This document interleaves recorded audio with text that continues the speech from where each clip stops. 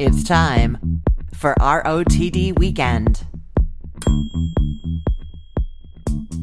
So our exchange student has headed back to France. We had a wonderful time. And now, technically, I am in Italy, except that I am pre-recording this. So as I'm speaking, I'm not in Italy, but as you listen, I am in Italy. But I wanted to take a minute today to tell you about some of the things that I cooked for the exchange student, the things that we had for dinner, because I actually think it went really well and made me realize that these choices might be good for other people who are having guests. So if you're having people over or people staying with you, these might be some really good options for things to serve. So our exchange student requested specifically barbecue. So on his first night, I did ribs.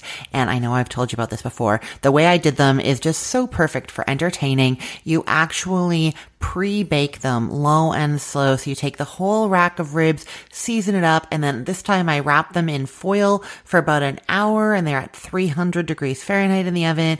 And then I unwrapped them and left them in the oven for another hour and a half. And then I just transferred that whole pan to the fridge and they stayed there. We got back from the airport kind of late. It was like 7:30 p.m. by the time we got back from the airport. And then I just quickly cut those ribs. They were fully cooked. I added some barbecue sauce and popped them on the grill just until they were warmed through and charred on the outside. While that was happening, I had some rice going. I'd made a salad earlier. So that ended up being a really, really great dinner for when you don't know when you're going to get home and you want to have something great, but you're not going to have to worry about it. You see what I mean? It was pretty much pre-done. And I could have actually pre-done a different side instead of the rice, and then that would have made it even better, right? Or like some garlic toast, something like that. So that was a really great choice, I thought. We did eat out the next night, and then after that, I made the zuppa toscana recipe that I love, where I use farro, the grain, instead of potatoes. That has sausage meat, and it's creamy, and there's kale,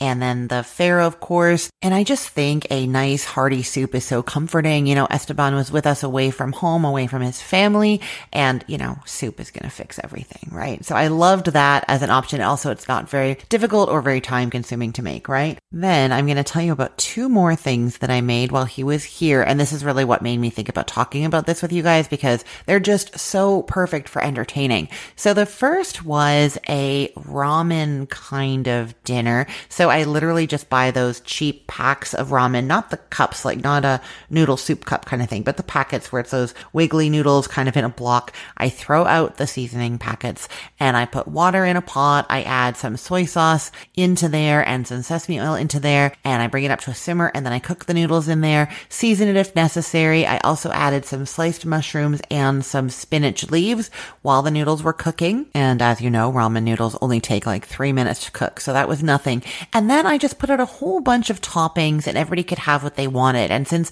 this was essentially a stranger to me before he got here, I don't know exactly what he's gonna like or what he's gonna feel like. And so this just let him kind of customize his meal, right? So there were sliced peppers, little julienned carrots. We did cucumbers in little sticks as well, some diced avocado, cilantro, green onion, sesame seeds, and then there was sriracha, sweet chili sauce, and more soy sauce and sesame oil on the side.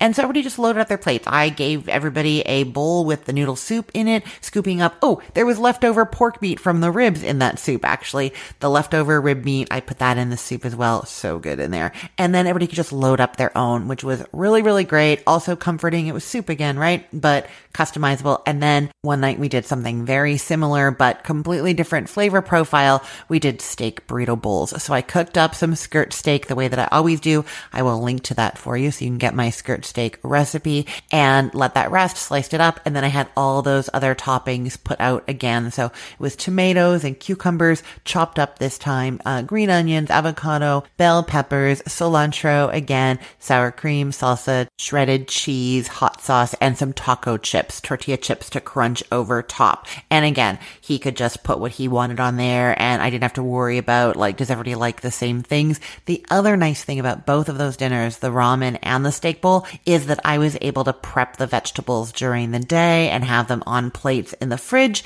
and then it was just the protein that needed to be cooked, the rice, the noodles, that kind of thing, you see? So it really, really simplified things, and so that's great for strangers when you don't know what they they like, or for groups. If you're having a lot of people over or even just a few people over, you don't have to worry about everybody's likes and dislikes because they can make it themselves. And I just set it out buffet style on the counter and everybody helps themselves to what they want. So I think it all went really, really well. I miss him. It was really nice having him here and I hope he enjoyed the food and I hope you got some ideas for what you can do when you have people over or just for weeknight dinners. And now it's time for me to get new ideas. I love this part of the show. We have our surprise recipe of the day. And this time I am talking with Beth Lee of omgyummy.com. So many good recipes. She's an amazing recipe developer. And Beth also has an amazing cookbook, the Essential Jewish Baking Cookbook, 50 traditional recipes for every occasion. So talented, so many great ideas. I cannot wait to hear what she has in store for us. Let's listen.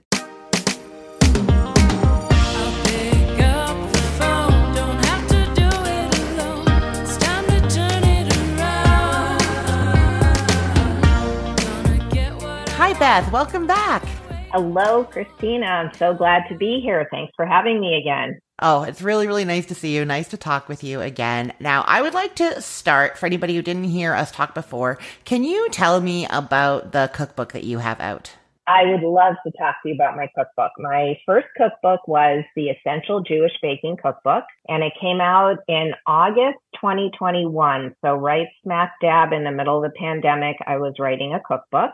And it's one of the best experiences. I'm so glad I did it. So it's, again, the Essential Jewish Baking Cookbook. So it's all about the recipes that you wish that you had from your grandmother and want to learn to bake, or the recipes you want to pass on to your kids, or you just want to learn because maybe you're living with a partner who is Jewish and you're not, or vice versa, and you want to teach somebody. But what's really wonderful about it, and it taught me so much, is that I was raised as an Ashkenazic Jew, so an Eastern European Jew on the East Coast of this country. And we have a certain set of baked goods that maybe I was used to growing up with, but there are a large swath of other parts of the diaspora of Jews that make all kinds of other baked goods. And so the book includes baked goods from Sephardic background, which would be like North African, Spanish, Greek background, and also Mizrahi, so Middle Eastern or even into the Indian area. So I have pita bread in the book. I have malawach, which is this wonderful flatbread. I have bizcochos, which are Sephardic. I have barekas, which are Sephardic. And then I have, of course, challah bread, and there's babka, which is on the cover. So anyways, I love the book. It's still going really strong. It's now being distributed by Simon & Schuster and was bought by a company called Source Books, which is associated with Random House. So it's a wonderful book. Even if you're not Jewish, some of my neighbors, like one woman is of a Japanese American background, but it motivated her to start baking. And the first thing she baked were these Sephardic rolls called rastas. And she loved it. And it got her to pull out her stand mixer and start baking again. So I love seeing people make things from the book, whether they're Jewish or not Jewish, and just get excited about getting in the kitchen and creating something wonderful and yummy to share with their family and friends. Well, that is so exciting. Congratulations. That's really, really phenomenal. And I know it's doing really well. So congratulations for that. So it's the different kinds of Jewish baking from around the world. Is it divided into like the holidays that we'd be familiar with, or is it seasonal? How is it organized? That's a great question. So it's actually organized more by type of baked good. And then within the context of each baked good, it will talk about, like, is this something you'd make at Hanukkah? Is this something you'd make at Rosh Hashanah, which is the Jewish New Year, which just passed? So there's a section on like bread. There's a section on like filled pastries. There's a section on cakes, and I think it's cakes and cookies. So it's organized more by type of baked good, but I think when you look in the index, you could find, Passover, for example. So on Passover, you would not be cooking with flour that rises. So for example, for Passover, there's this cake. Actually, I just demonstrated this cake at a live event, and I encourage people, it's because it's now on my blog too. Occasionally I will share something from the book, maybe with a little twist. but I call it a honey almond cake on the blog, but in the book, it's called Tish Pishti. It's a very traditional, but within that tradition, lots of variations of a cake that is more of a Sephardic background. And it always has some kind of nut in it, always has some kind of citrus, but it could have different kinds of flour. I went the direction of using almond flour in it so that it could be gluten-free. It happens to be dairy free because I make it with olive oil, and it's okay for Passover because it doesn't, the rising agent, the leavening agent is egg white. Oh. So there's no baking powder in it. There's no regular flour in it. So there's so many things about the cake that make it really flexible and wonderful for people of any kind of dietary, observations that they have, whether they're gluten free, whether they're dairy free, whether they keep kosher. And it's great for the holidays, like for Rosh Hashanah, because I use honey in the syrup. I suggest using honey in the syrup instead of sugar.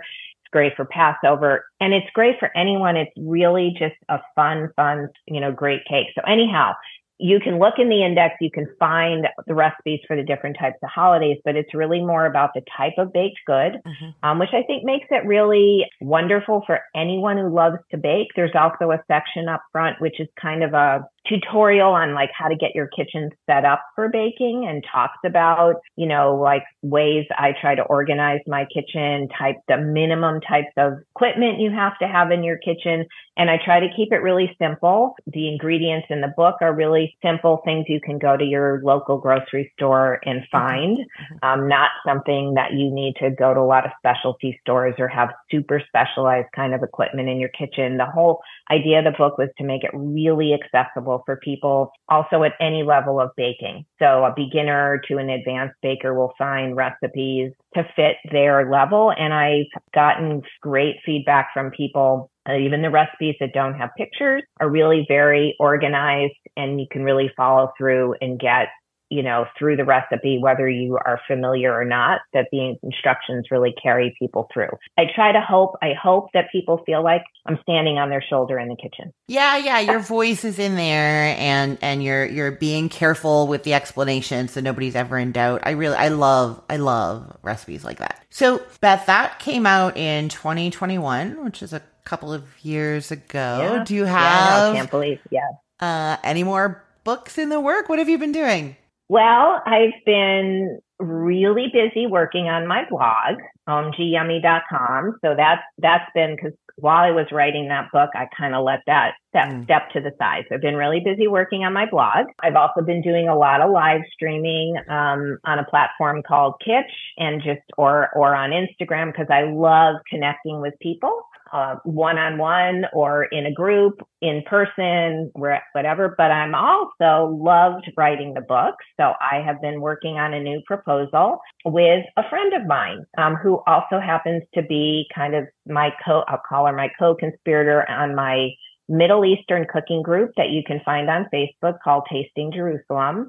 But we have a really interesting story. We separately fell in love with Middle Eastern ingredients, but we have been friends since sixth grade. So for a really long time. And our lives took really different paths. She lived in different places. We still live in different places. I'm in Northern California. She's in Southern California. But our paths came back together when the Jerusalem Cookbook came out back in late 2012. And we decided to start running this group. And we both had, as I said, separately fallen in love with Middle Eastern ingredients. And we took this perspective of learning about what everyone was loving in the Jerusalem Cookbook, but learning it through the idea of the ingredients, because a lot of people were intimidated by ingredients in the recipes they weren't familiar with. Mm-hmm. So we've expanded beyond that cookbook. We talk about different cuisines, different cookbooks, but we always take a perspective of the ingredients that we love. Preserved lemons, pomegranate molasses, baccarat,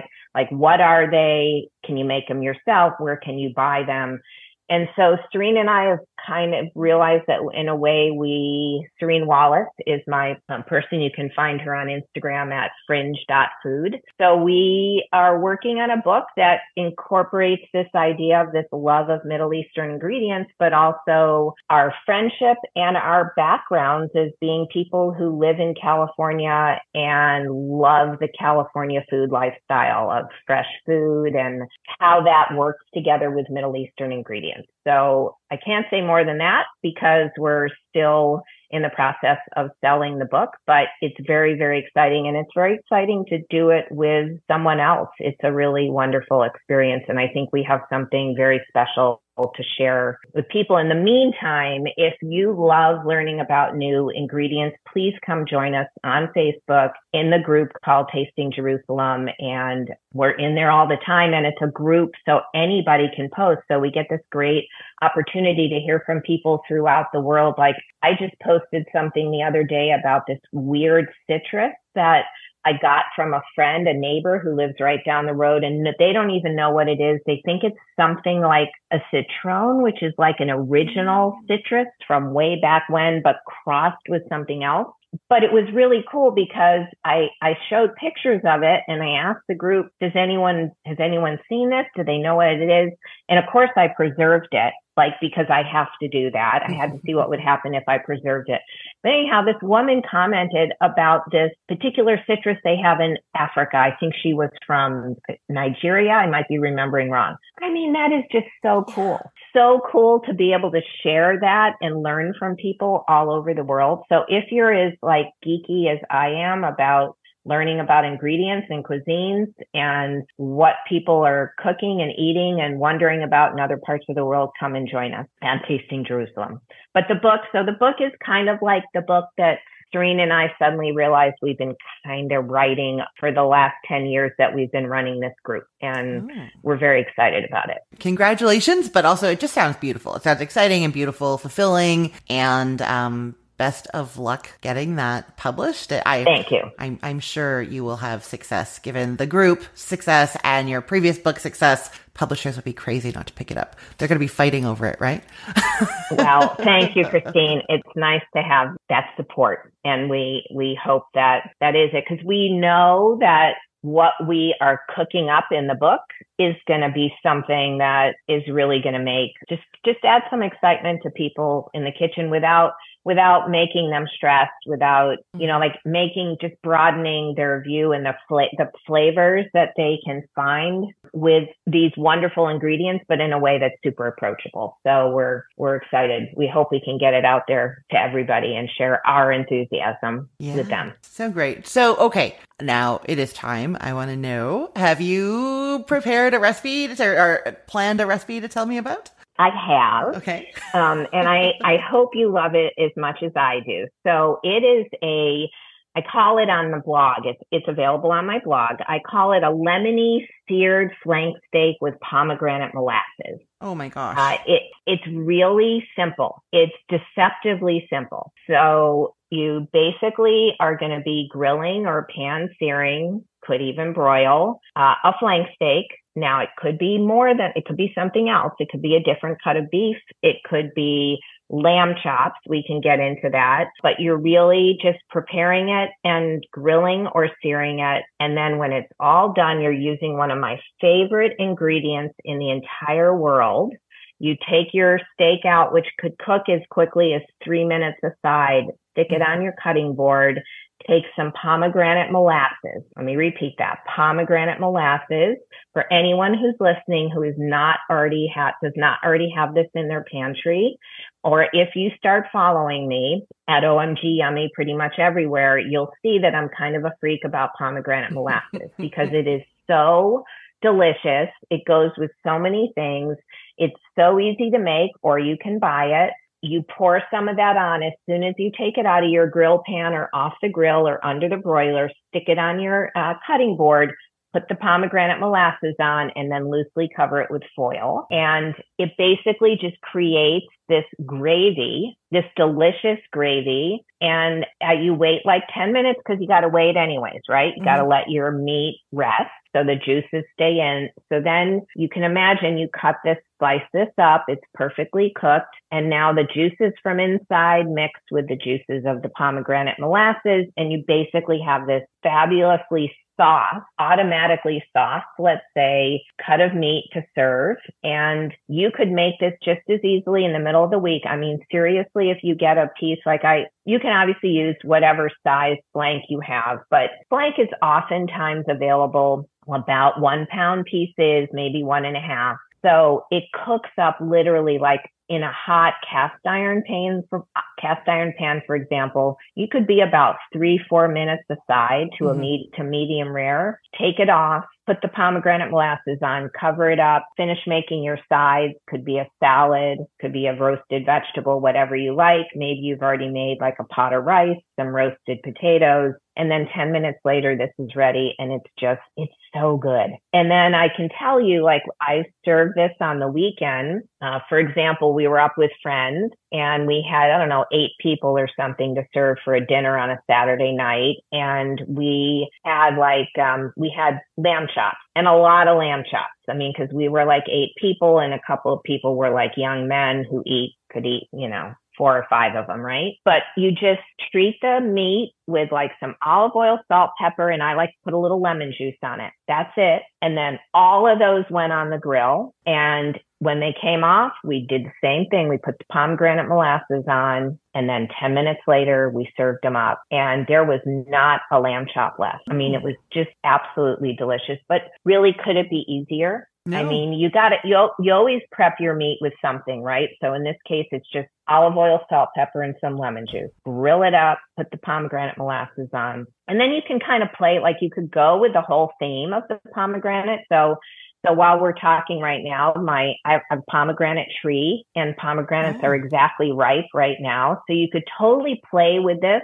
and you could serve a salad on the side with fresh pomegranate arils on it. Arils are the pomegranate seeds. So you could really make a whole theme around the pomegranate and the pomegranate molasses. But pomegranate molasses you can have all year round. You don't have to have the fresh pomegranate. You can make your own pomegranate juice from the pomegranate seeds and then reduce it down and make your pomegranate molasses. Absolutely. But you can also go to the store and buy a jar of pomegranate juice, just unadulterated pomegranate juice. It's available. You don't have to go to a special store. You can find it in Safeway. They'll have a jar of pomegranate juice. You take 2 cups of it, or if you want to make a little more, 4 cups of it. I put it on a pot on the stove and slowly reduce it down till it gets to where it's coating the back of a spoon. And voila, you have pomegranate molasses. It's that simple. Amazing. It's really, really that simple. Now, but you can buy it. If you don't want to make pomegranate molasses, you can buy it. You probably have to find a specialized Middle Eastern store or order it online. It's totally available, but make it yourself. I've never made it myself, and I'm kicking myself because I've bought it many times, but I've never even thought to make it myself. So that I'm going to add pomegranate juice to my grocery list as soon as we're done talking, and I will try that. I have questions for you. So Some of them are about the pomegranate treatment, but some are other things. When you are grilling your flank steak, do you take it out of the fridge and have it at room temperature for a little while, or do you go straight to the grill or pan with it? I think everybody's different about this. Yeah, I've started reading arguments to the contrary that you don't want your meat to come to room temperature. And I don't know, where do you stand on this? I generally do have it out because I will also like to just because it maybe does a little bit of tenderizing since I put the lemon juice on it ahead of time. So I usually have it, I'll take it out maybe half an hour before, put it on, a cutting board or a plate, put the lemon juice, olive oil, salt, pepper on, maybe let it sit for a bit. Like I say, I've been reading more and more that people are saying, don't do that. Don't let it come to room temperature. I would say that I'm probably halfway between fridge temperature, room temperature, and I'm really more taking it out it's almost like a little marinating. Right. That makes, and it's going to marinate faster if it's at room temperature than if it's in the fridge like that. So where I am on this, and people get upset with me, but it is true. There are people in my house who like well done steak. And if you want well done steak, then I definitely do room temperature because it's going to cook faster and not risk kind of burning on the outside as badly when you're trying to get it up to that temperature. But if I'm trying to do like medium rare, I usually go fridge. I learned this from the Splendid Table listening to Lynn Rosetto Casper. So that's who I heard this from.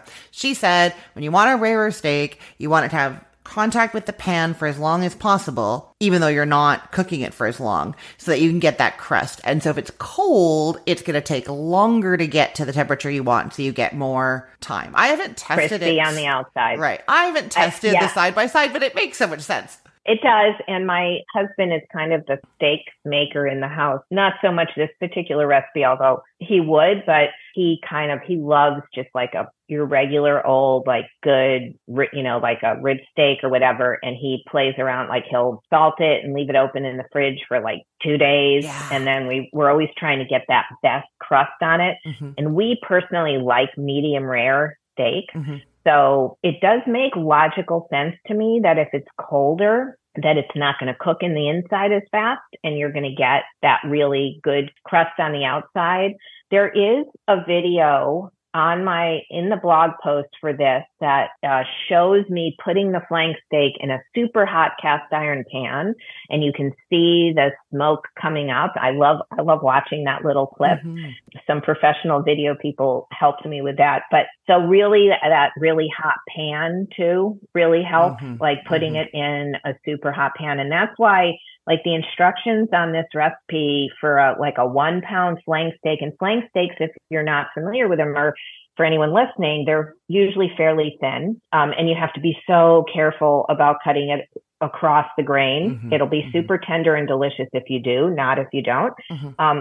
But it literally did only take me like 3 minutes aside. And then, reminding people, which I'm sure I've heard you do as well on your podcast, that you don't want to take it off already at the temperature you want, because while it sits in rest, it's going to go higher. And we have this thermometer we use now to track the temperature, and we watch it. It's really true. Like, it's hard for people to believe, but it's really, really true that it goes up in temperature after you take it out. Oh, yeah. So you want to pick about 5 to 10 degrees less temperature than where you want to end up. And I have cooked this appropriately to medium rare with 3 minutes aside in a really hot pan. I love that. I will say the thermometer thing, like, I have this probe thermometer with like a digital reader on it. And I have some TikTok videos where I'm using that to do different steaks or things. And I get these, people are trolling on TikTok, they are, but they're like, who needs a thermometer to know when their steak is done? What kind of expert are you? Like, this kind of thing. And I'm like,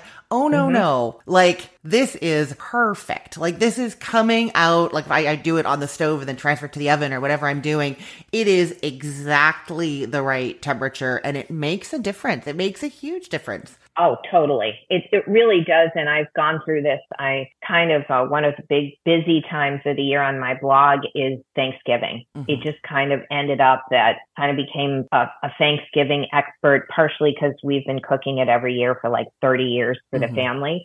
So I get a lot of traffic. I have a lot of posts about Thanksgiving, but the big deal was, how do you make a turkey that comes out cooked properly all the way around? And, it's not just the thermometer. But it absolutely is the thermometer. You have to get to know your oven. You have to know what temperature yields you the right temperature when it's done resting, because the way it works in our kitchen, that turkey comes out, then we have to finish all the stuff. We make gravy right then and there, fresh. We love the gravy, and then you got to put all your sides in, blah, blah, blah. Anyways, point being, that's really, like, that's the key. Like, you have to know what temperature to take it out at. So many people I've talked to over the years will say, well, it's supposed to be, 165 on the breast meat, right? So people take it out at 165, and then they leave it on their counters for like a half an hour to an hour while it's resting and they're doing their other stuff. And then they wonder why their breast meat is dry. Well, because to take it out before it gets to 165. And with the turkey, I mean, so my parents catered tons of turkey dinners and we were there for so much of it. With turkey, it stays hot for so long. It's so big, right? It's big and it holds that heat in. The temperature can rise by an insane amount after, like for a steak, you're going to get maybe, 5 degrees or something up, from resting, but you rest that turkey for half an hour. And it can go up 10 degrees. Like, yes, it really can. And then, you take it at 165. Now you're eating a 175 degree turkey. Yes, totally. And I mean, we have done, like, I have all my notes on. I'm kind of a cook by the seat of my pants kind of person day to day.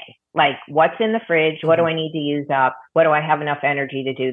I don't really have like a full week planned out. I don't cook like that anymore. But when it comes to holidays and I have 10, 20 people coming over, I have lists and, I have like calendar. So by the way, if you're like that, you can come to my blog. I have like a 2-week Thanksgiving calendar you can download. And then I dry brine, which is another key to it, not to get onto the turkey thing. But anyways, point being, I'm super organized about it and I keep notes every year. And I have, like, I can look back through the calendars. What temperature did we take it out this year? Was it 155? Was it 151? What temperature did we cook it at? How long did we cook it at the high heat? Like, I've been doing this year after year after year after year until we could finally say, like I always say, you have to get to know your own oven. Mm-hmm. But in my oven, this is when I take it out. This is where it ends up at the end. And it works. I mean, it absolutely works. Yeah. People it really love does. Our turkey between getting the temperature right and we dry brine, which bringing me back to the flank steak and ask me more questions. But this is not something you need to plan for, but a thermometer is not a bad thing. Mm-hmm. Checking the temperature is great, but this is so easy and you will just love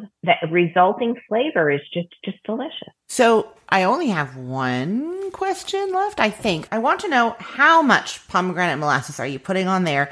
And importantly, I mean, the flavor part of it, you said it kind of turns into almost a sauce, but also I'm curious about whether it's dissolving that crust at all, or it doesn't matter because it's so good. Like, you know what I mean? Like if I go and put a ton on versus a little bit, and then how much do you need to make that sauce? And are you doing a bit of a trade-off, or is the crust still delicious? Does it probably a little tiny bit dissolve the crust? I can't say that it doesn't. Mm-hmm. But I honestly, I've never had anyone not love this, and I don't use that much pomegranate molasses. So the recipe that's on my blog calls for 1 to 2 tablespoons, a little loosey-goosey, like you could almost not measure. Just take your bottle. If it's in a bottle, drizzle a little bit, or you can measure. I give you a measurement because some people want that. Mm-hmm. And also, like, I call for a 1 pound flank steak, but what if it's 1.5 pounds? Mm-hmm. Or you are like you want more sauce. So it's one of those recipes that, like it's not going to be bad or good because you went with 2 tablespoons instead of 1. Could it dissolve the crust a little bit? I've never even thought about that before. Maybe, but the trade-off of the flavor, so good. And one little tip, if you happen to have a cutting board that has like a little ridge around it so you don't lose the juice, I recommend that. That's exactly what I was going to ask. You put it on that cutting board, you drizzle it with the pomegranate molasses, you tent it with some foil that's what you said, right, to stay warm for a bit. Then you're going to go and slice it against the grain. The juices are coming out. You transfer the meat to your serving platter. Do you then tip the cutting board with the juices over the meat? Is that the... I would. Yeah. I mean, that's what I would do. And I'm crossing over recipes here, but I have this other recipe on my blog. It's super old and the pictures are super ugly, but it's this Italian steak salad. I think they call it like tagliata or something like that traditionally, and excuse my pronunciation. I don't have good Italian language proficiency. But anyway, the point of it is you take this steak and you lay it on top of arugula or some kind of green. Oh. And it kind of becomes a steak salad, and you shave some Parmesan on, and you can get fancier with it, but that's the net of it. And just as I'm thinking about this, talking to you and you asking me these questions, you could totally cross over those two recipes and you could have this platter ready and you could have a bed of greens on it. You could go with like spicy arugula or more like spinach or a mixture of, or, depending on how great your farmer's market is, they have all these great some of these farmers have these amazing greens, but make this bed of greens and you could lay the steak on top and you could pour the juice on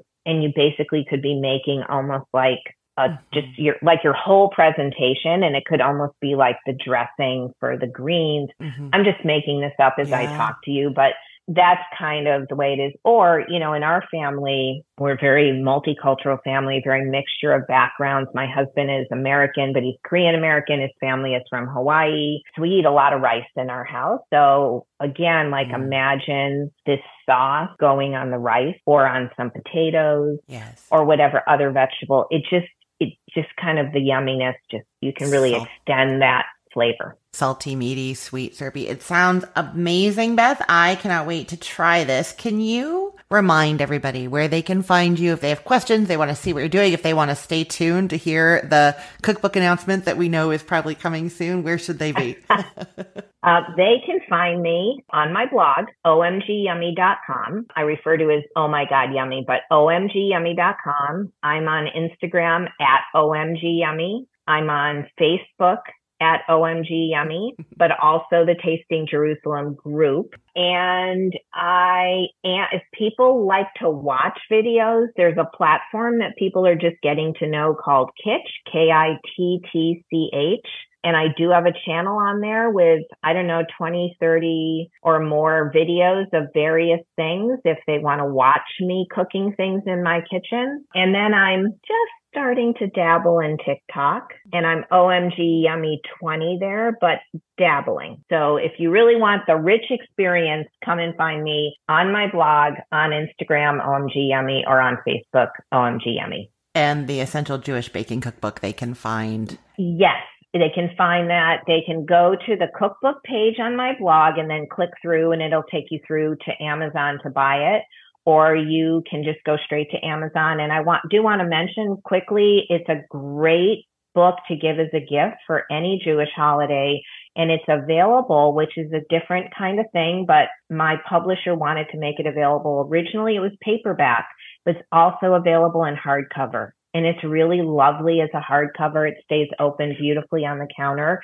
And as a gift, it's a really wonderful thing. So keep that in mind. You can look for it and you can buy it in paperback or hardcover. Thank you so much for being on the show and sharing this recipe with us. You're welcome. Thank you so much for having me again. I love talking with you, and I hope I get a chance to come back and share some more recipes with you. Oh, yeah. When the cookbook comes out, the next one, we'll talk again for sure. Yes. Thanks, Beth. Thanks, Christine.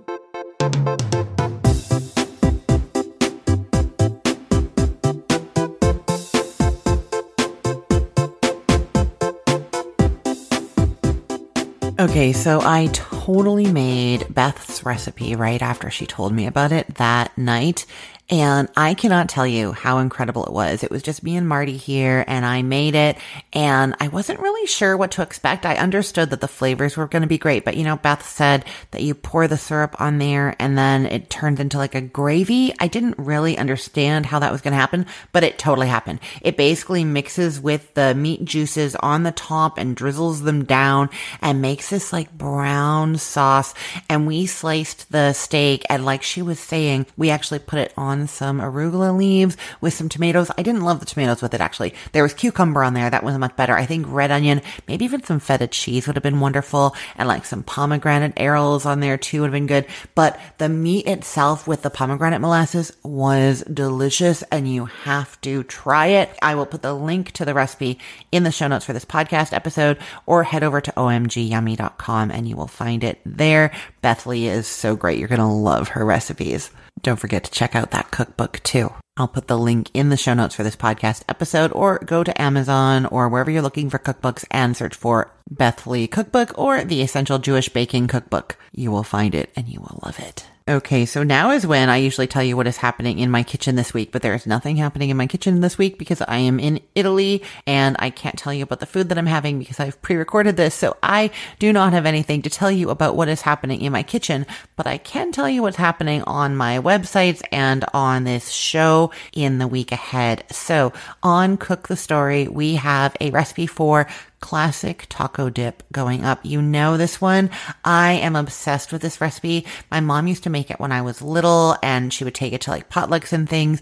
I would always just sit at the table where this dip was and eat. I would just go taco chip after taco chip eating this dip. It's the one that's like sour cream and cream cheese and taco seasoning on the bottom and then cheese, shredded lettuce, tomato, black olives, green onion on top. So good. That is finally going on Cook the Story. I make it all the time and I just had never photographed it or written it up. So now that is there for you, or this week it's going up for you. And then on the Cookful this week, I have a recipe that I hinted at a while ago. I told you that I was making mashed potatoes when my friend Ed was over for dinner and that we sat down to have these meatball appetizers while the potatoes were on the stove.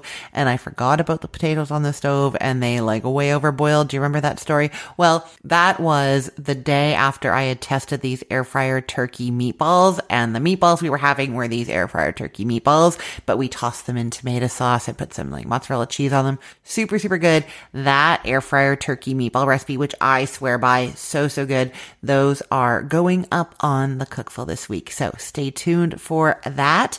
And as to what is happening on this show, you're going to get a new recipe idea every single day of the week, 7 days a week.